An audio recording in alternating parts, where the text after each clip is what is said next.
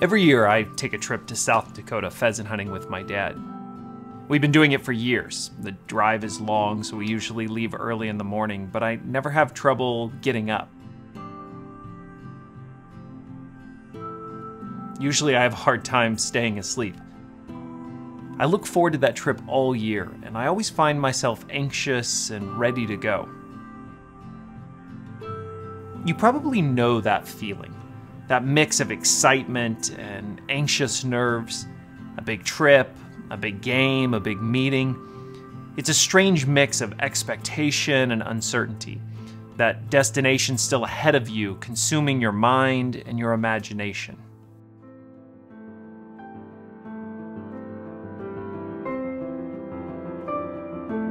Can you imagine what Israel must have felt as they picked up their belongings, strapped the loads down to their carts and backs, and took their first steps down that road, headed east? The sun still rising ahead of them, the anticipation of that new land and a new life just out there on the horizon. The Bible calls the story the Exodus. For generations, hundreds of years, Israel had been subjected to slavery in Egypt. But God brought Moses to prophetically declare their freedom. It had not come easily. God put on display the power of his authority. He brought Egypt and its Pharaoh to their knees, and finally they submitted to God's command, "Let my people go."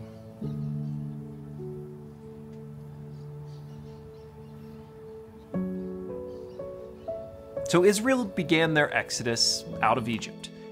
But ahead of them was wilderness, a vast stretch of desert. Beyond that, the land God had promised to their forefather Abraham. That land was a new identity, a new way of living, a new future. That view represents so much of life. We all look ahead to what we hope is the fulfillment of a promise, knowing that a wilderness lies between that place and where we are. And we are still filled with excitement for the journey. We read in Exodus 13, "So God led them in a roundabout way through the wilderness toward the Red Sea.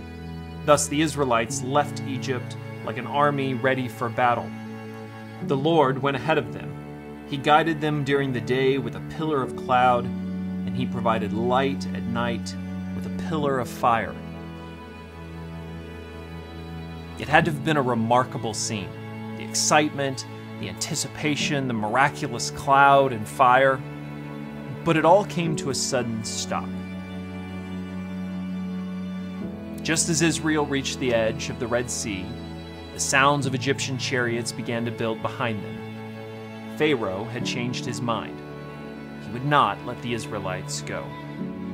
Chaos began to spread. The Israelites began to cry out in fear. Exodus records, "As Pharaoh approached, the people of Israel looked up and panicked when they saw the Egyptians overtaking them. They cried out to the Lord, and they said to Moses, 'Why did you bring us out here to die in the wilderness? Weren't there enough graves for us in Egypt?'"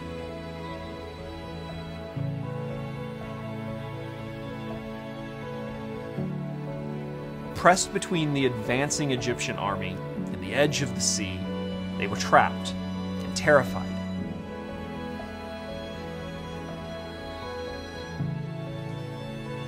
Gone was that excitement for the journey. Gone was any sense of promised land.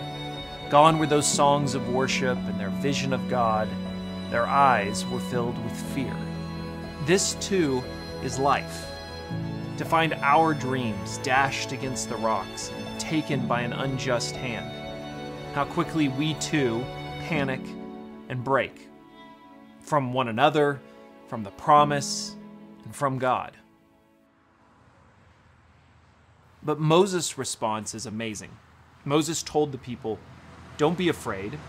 Just stand still and watch the Lord rescue you today." Maybe the scene is familiar to you.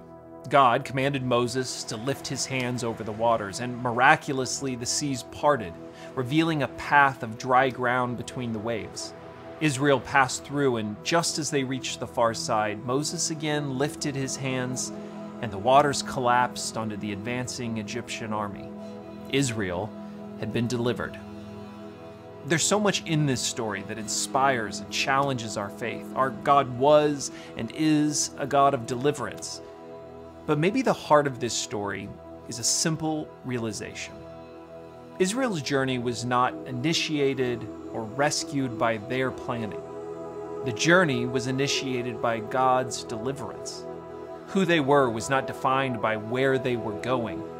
Who they were was defined by the God who had delivered them. They were God's people by the power of His hand. That story of the Exodus becomes our story. It is the story of every person who, in that moment of fear, calls out to God and discovers that He is a God who delivers. It's the story of those who, by humility and astonishment, realize that their path is not their plan, but His deliverance. And like Israel, we are forever marked by that deliverance we have received.